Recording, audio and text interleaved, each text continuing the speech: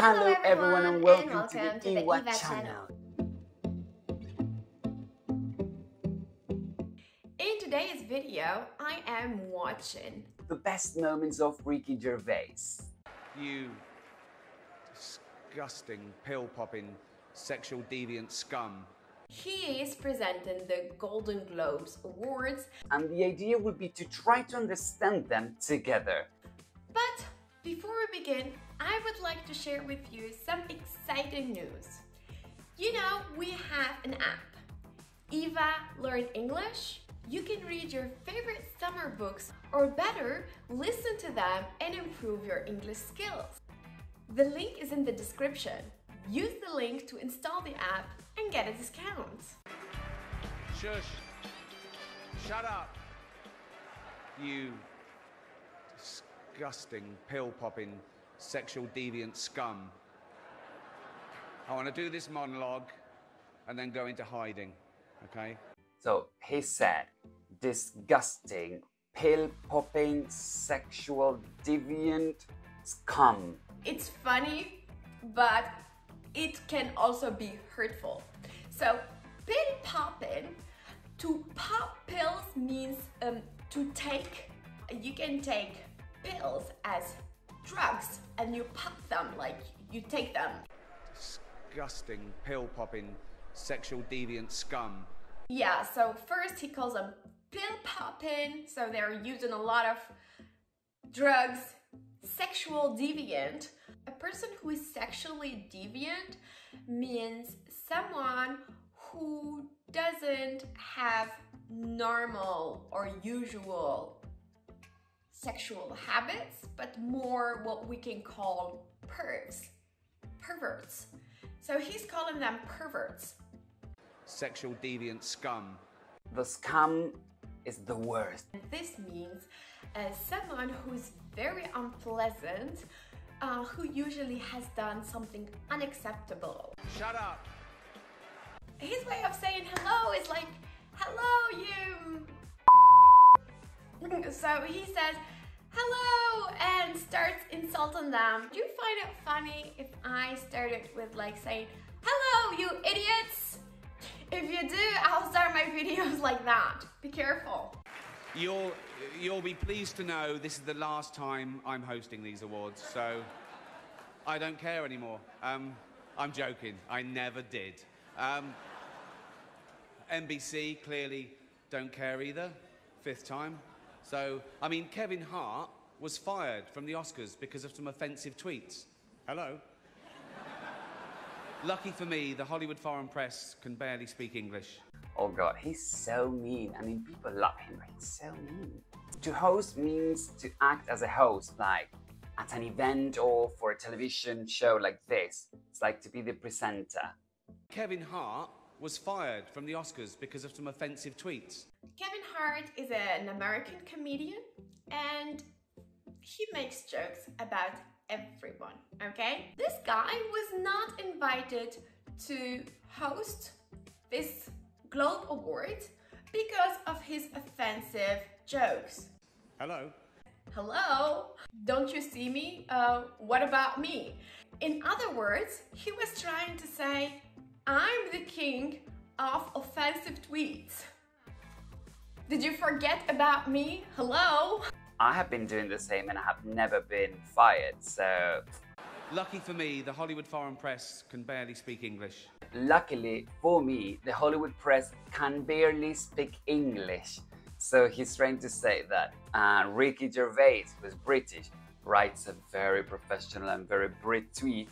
The foreign press doesn't understand it, so then that's why he didn't get fired that time. Because basically he's trying to say that people who are part of the Hollywood press are not very clever. Jennifer Lawrence made the news when she demanded equal pay for women in Hollywood, and she received, overwhelming support from people everywhere.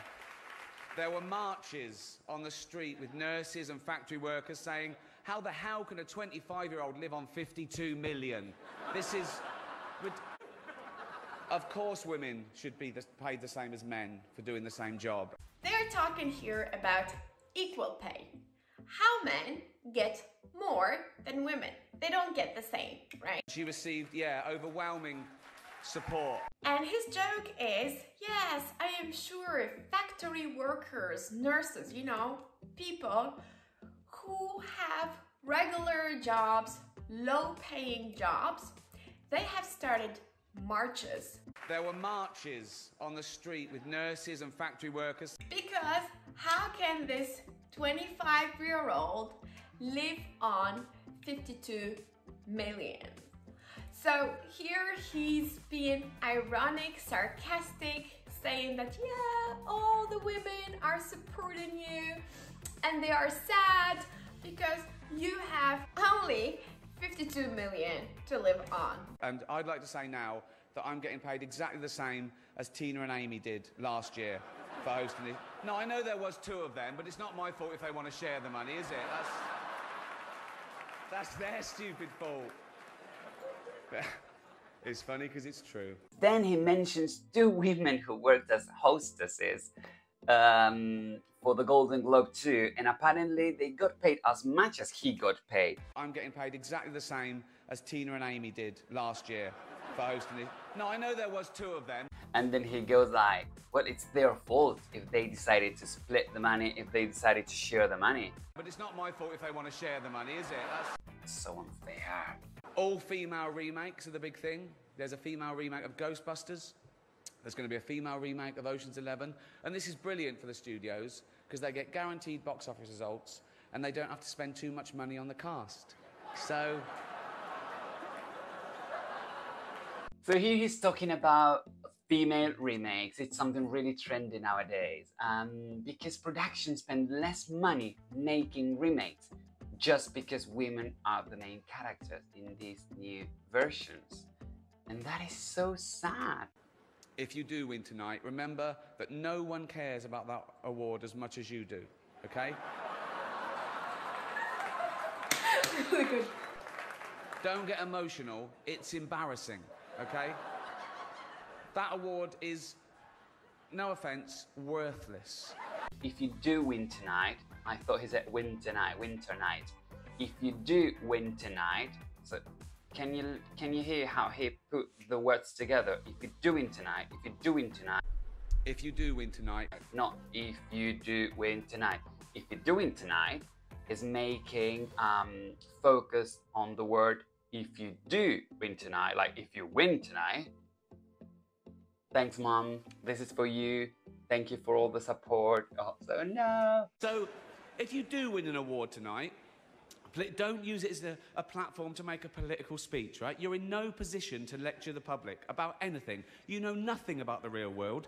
Most of you spent less time in school than Greta Thunberg. So, if you win, right, come up, accept your little award, thank your agent and your God, okay? Okay, that was good speech. Thank your agent, your God, and that means go away, but usually in an angry way. Many talented people of colour were snubbed in major categories. Unfortunately, there's nothing we can do about that. The Hollywood foreign press are all very, very racist. So, fifth time. So, we were going to do an in memoriam this year, but when I saw the list of people that had died, it wasn't diverse enough. No. It was mostly white people, and I thought, nah, not on my watch.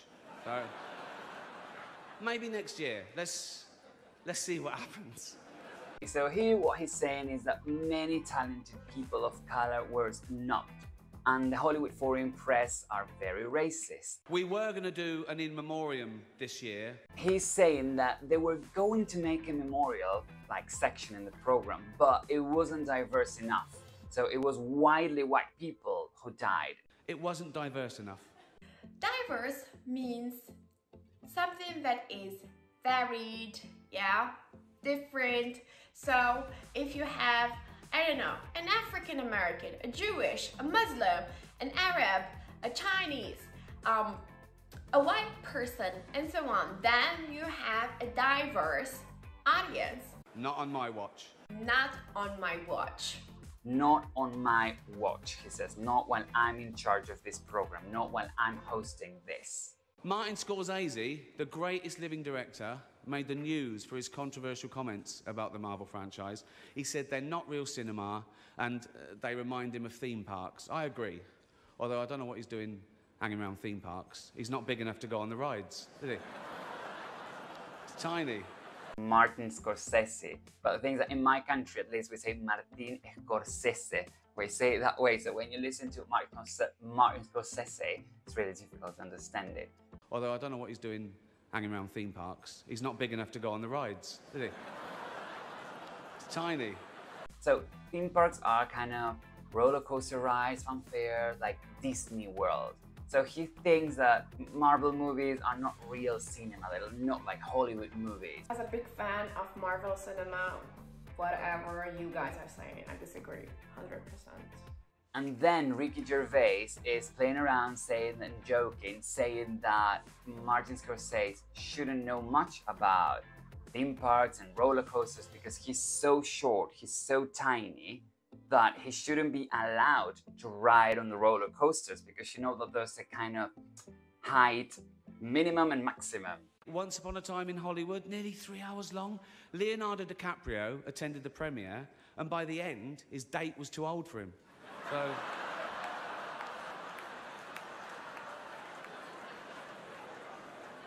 even Prince Andrew's like, come on, Leo, mate, you know. You're nearly 50, son. There was this premiere, Once Upon a Time in Hollywood, apparently a very long movie, haven't watched it, but Leo DiCaprio was there with a girl, but apparently the movie was so long that by the time that the premiere was over, she had already aged. By the end, his date was too old for him. Okay, she became old, and that's why they said, oh, I'm not interested in you anymore, because apparently Leo likes dating young girls, only young girls. Our next presenter starred in Netflix's Bird Box, a movie where people survive by acting like they don't see a thing. Sort of like working for Harvey Weinstein.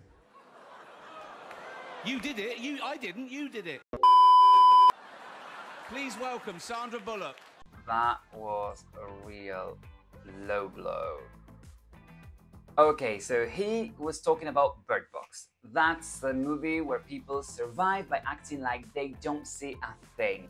But he's trying to make a comparison between Bird Box, this movie where if you don't see what's happening, you are alive, and if you see what's happening, you die. He compares this movie, Bird Box, to working with Harvey Weinstein. And oh god, he is a very well-known producer, and lately he's been accused by dozens of women of sexual harassment or assault. Seems like everything this year was three-dimensional, except the characters in The Tourist. I feel bad about that joke. No, I'll tell you why. I'm jumping on the bandwagon, because I haven't even seen The Tourist. Who has? But no, it must be good, because it's nominated, so shut up, okay? I'd like to quash this ridiculous rumour going around that the only reason The Tourist was nominated was so the Hollywood foreign press could hang out with Johnny Depp and Angelina Jolie. That is rubbish. That is not the only reason. They also accepted bribes. So he says, everything nowadays is 3D, like 3 dimensions, except for the actors in the movie The Tourist. I haven't watched it, so I haven't watched it yet. So I don't know why he's saying that, but I guess that if he's saying that, it's because the characters in this movie were not rounded, or they were not well directed, or well developed, or so he thinks that they are kind of 2D, 2-dimensional. Because I'm jumping on the bandwagon. To jump on the bandwagon is like when you're just jumping and joining what other people are saying or doing. I haven't even seen The Tourist. Who has? Even if, just because it's successful, so if everybody is saying that the movie is shit, well, he's just saying it because everyone is doing it. He's jumping on the bandwagon. I haven't watched it, but I don't know, maybe have you watched it? Let me know in the comments if you have watched this movie, The Tourist, and if it's good or not. I'd like to quash this ridiculous rumour. So to quash is like to stop something that you don't want to happen. And then he says, but that's not the only reason. They also accept bribes. So when you accept bribes, like you accept money. It's like they paid the press to be there. Have you... Ready? I guess so. Have you seen The Tourist yet?